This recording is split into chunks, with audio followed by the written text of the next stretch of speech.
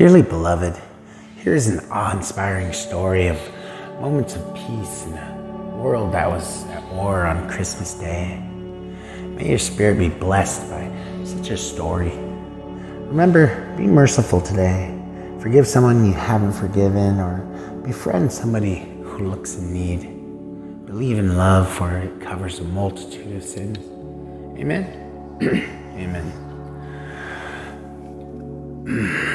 Starting on Christmas Eve, many German and British troops fighting in World War I sang Christmas carols to each other across the lines, and at certain points the Allied soldiers even heard brass bands joining the Germans in their joyous singing.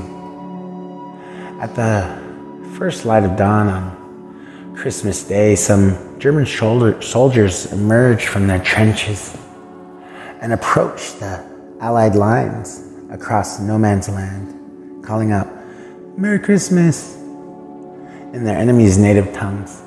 At first, the Allied soldiers feared it was a trick, but seeing the Germans unarmed, they climbed out their trenches and shook hands with their enemy soldiers. The men exchanged presents of cigarettes and plum pudding and sang carols and songs. Some Germans lit Christmas trees around their trenches, and there was even a case of soldiers from opposing sides playing a good-natured game of soccer. German Lieutenant Kurt Zemmisch recalled how marvelously wonderful, yet how strange it was. The English officers felt the same way about it.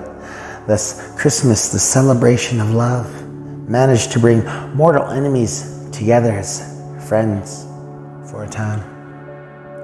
Amazing.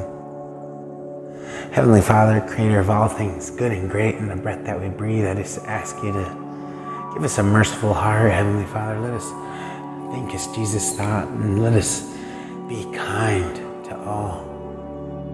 Heavenly Father, I just ask you to bless the hearer with your presence, and let them feel your presence right now, Father, and let them go about their day as bright light, and let them change somebody's world today. In Jesus' mighty, mighty name.